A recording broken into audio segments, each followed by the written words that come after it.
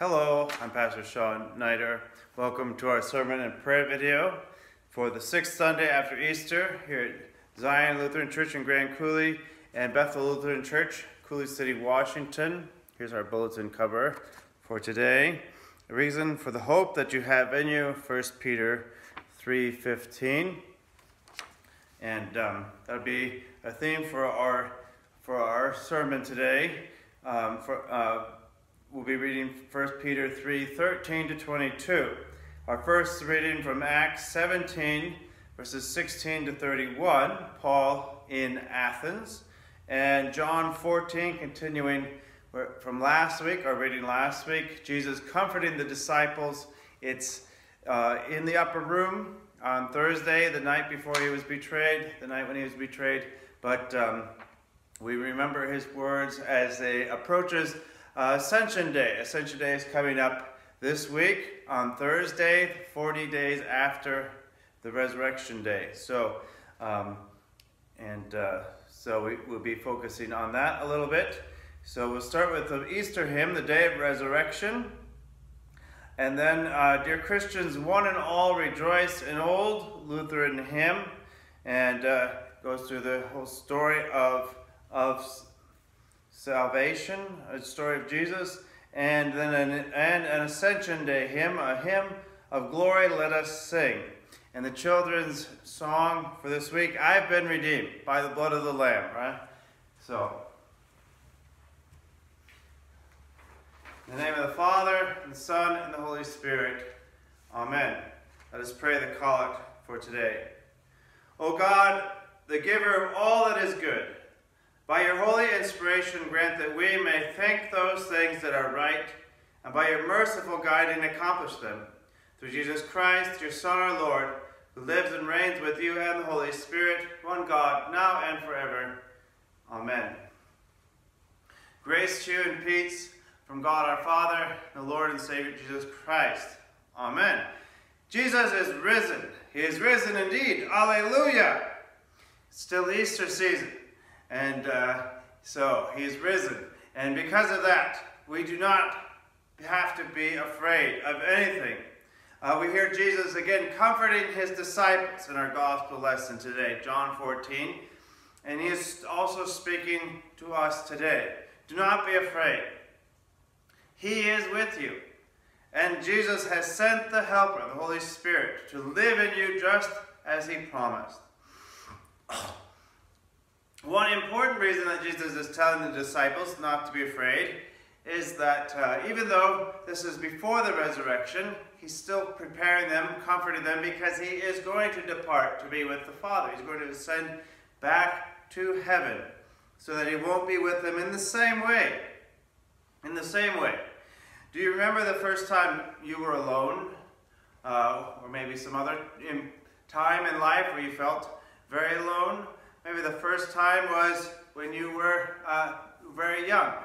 Maybe you were sent to the store on an errand, or the first time you walked to school, had to get there on your own without getting lost. Maybe you got lost in the store. You were trying to find your parents. Even as an adult, we have times when we are alone. We lose a spouse. We lose our parents, our brother and sisters, our best friends. There are many times, even as adults, that we feel very alone. And it can be scary to be alone when there's no one to help, no one to watch our backs. The disciples are already afraid when Jesus is speaking these words because, as I said, it's the night when he's about to be betrayed. The tension is thick. They know that the Jewish leaders are angry at Jesus and are seeking to kill him. They are still afraid even after the resurrection that those same leaders, particularly the Sanhedrin, wanted to silence them for knowing the truth and speaking the truth about that Jesus is risen. And they were just simple, common men, alone against the world. And they didn't have their leader and friend to guide them. They also need to be encouraged because They don't just have this truth to hold on to them for themselves. They are to go out and witness to the world, to give testimony for the hope that is in them, the hope of forgiveness and eternal life and resurrection to glory. Now they can't be sure. They can be sure of this hope because Jesus is risen, which gives them and us an undeniable assurance that God keeps all his promises. Now the good news, this is good news, but news that the world is oftentimes not happy to receive, as evident by the fact that every one of these men, except John, would give his life for witnessing to others about the gospel. And they knew this would be their future. And we see St. Paul living this out fearlessly in Athens, a thriving metropolitan city filled with religious and philosophical ideas of life, the origins of the world and eternity, but no idea about the true living God, the Father, Son, and Holy Spirit, the Creator, Redeemer, and Sanctifier. These people have been separated from God and from the truth since the Tower of Babel, and have developed many ideas of truth apart from God, trying to answer these questions of the universe. Paul confidently enters into the Areopagus. Even though he's been persecuted before, he's suffered before, not just from the hands of the Jews, but even also from pagans, he enters into what is essentially their university, where these ideas and philosophies are discussed. And Paul witnesses about Jesus, crucified, risen, and ascended, risen from the dead, so that all people will also rise to eternal life with him, all who believe in him. Paul was always ready to talk about the reason for the hope that was in him, the hope that drove him to travel, mostly on foot or by sailboat, across the Mediterranean, to tell people the good news. Now, we don't know as much about Peter, but he also traveled, especially to the city of Rome, to lead the church there, to witness about the resurrection and the good news of eternal life. These men were not afraid to witness to others who slandered them and reviled them, even for their good behavior, because sinful men do not want to hear about their sins. Even admitting they need to be saved is admitting their failure to be able to live a good life or to save themselves. It is hard for a sinful human nature to admit even this little bit. Many in the world will react violently when they are confronted with this truth, not only in Peter's day, in Paul's day, but in our own day also. And you know this. You know this. This is why you are not comfortable witnessing to others about the good news that you know. Hopefully, you don't fear for your lives, but you may fear for your reputation. You are afraid that you will lose friends if you become too much of a Bible banger, right? You are afraid that you won't be able to, you won't know what to say to someone, especially when you are challenged or when they ask difficult questions. But do not be afraid. Even though St. Peter tells us to always be prepared to give a defense for the hope that is within you, Jesus also said in another place not to worry about what you are to say, even if you are before a council or kings, that the Holy Spirit, the helper that Jesus has promised to send, will give you the words to speak. And this has happened to me at times. Without planning ahead of what I was going to say, the Holy Spirit in a moment gave me the words to speak that touched somebody's life. There's especially a couple of times when I've seen their hearts and minds open up to believe in the good news for themselves. But at other times, maybe because the other person I was trying to speak to wasn't going to listen no matter what I said or how I said it, I didn't know what to say. But that is okay too, because if we have a relationship with someone, we can talk about things another time. Lord willing, right?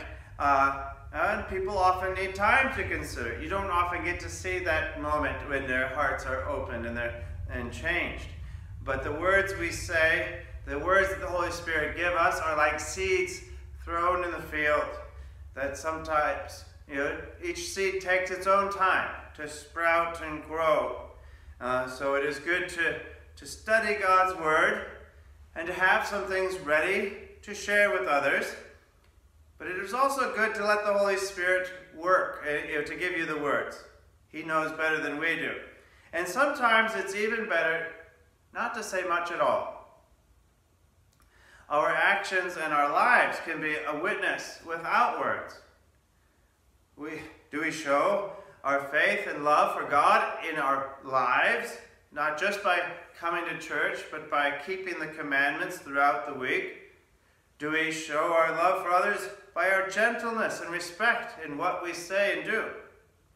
That is what Jesus means by keeping the commandments, right? The great summary: love the Lord your God with all your heart, mind, and soul, and love your neighbor as yourselves. We are tempted to fall in, when we fall into temptation and sin, we can demonstrate our faith by confessing our sins to God and to those we have sinned against. Tell your neighbor you're sorry for the times when you've not been gentle and respectful. Show them that in Christ there is forgiveness, so that when we fall down, we know that He lifts us up again and puts us back on our feet. We are not defined by our failures anymore, but by the love of Christ and the Holy Spirit dwelling in us. We witness to the hope for forgiveness and life, when we forgive each other. In a world that is getting more and more divided, less and less forgiveness, less and less love in the world, even by those who claim to be on the side of love. We can witness about this by the way that we live together as a church, even with those that we disagree with. It is keeping the commandments means both striving not to sin and to forgive and be forgiven when we do. So do not be afraid. Jesus is with you. The Holy Spirit is dwelling in you to help you to live and speak a fearless witness to the hope that is in you. May the peace of God that surpasses all understanding keep your hearts and minds in Christ Jesus. Amen. We confess our faith with the words of the Apostles' Creed and pray the prayer that Jesus taught us. I believe in God, the Father Almighty, maker of heaven and earth, and in Jesus Christ, His only Son, our Lord, who was conceived by the Holy Spirit, born of the Virgin Mary, suffered under Pontius Pilate, was crucified, died, and was buried. He descended into hell. The third day He rose again from the dead. He ascended into heaven and sits at the right hand of God, the Father Almighty. From there He will come to judge the living and the dead. I believe in the Holy Spirit, the holy Christian Church, the communion of saints, the forgiveness of sins, the resurrection of the body, and the life everlasting. Amen. Our Father in heaven, hallowed be your name. Your kingdom come. Your will be done, on earth as it is in heaven. Give us today our daily bread, and forgive us our sins as we forgive those who sin against us. Lead us not into temptation, but deliver us from evil. For the kingdom, the power, and the glory are yours, now and forever. Amen. Thank you again for joining me. I pray that the Lord has blessed you by our time together, and it'd be great to meet in person, in real life someday. May the Lord bless you and keep you. The Lord make His face shine upon you and be gracious to you. The Lord lift up His countenance upon you and give you peace. Amen.